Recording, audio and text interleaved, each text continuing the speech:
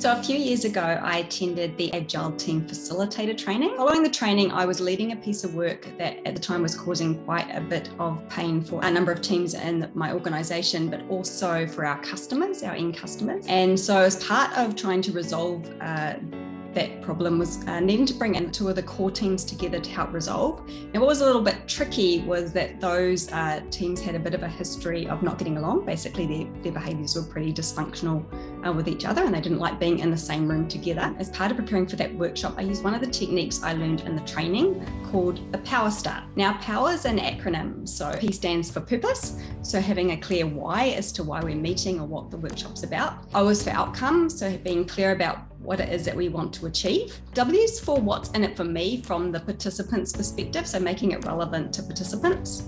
E is about engagement and how we're going to engage the participants throughout the meeting. And R is for roles and responsibilities, so being really clear about the role and responsibilities that people have within the room, but also importantly, the majority of the participants.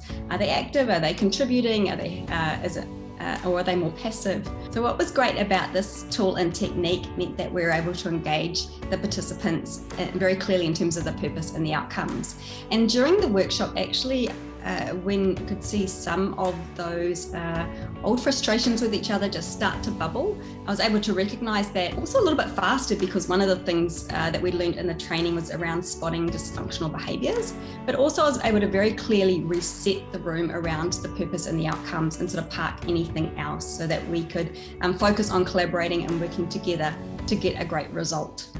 At the end of the session, they all spontaneously burst into a round of applause, which was quite unexpected leading into the session. But those very simple, that very simple technique that I'd learned, it not only built my own capability, so it built the capability of the individual, but also built the capability of my organisation. So through the use of these tools and techniques that we learned on the training, and actually bringing together two teams that at the end of the day were actually really keen to collaborate with each other, even if at the start of the day they weren't, it meant that not only were we able to resolve things for these teams, including some quite key pain points, but it meant that actually we were able to really focus on our customer and get a great result for our customer, who's the real winner on the day.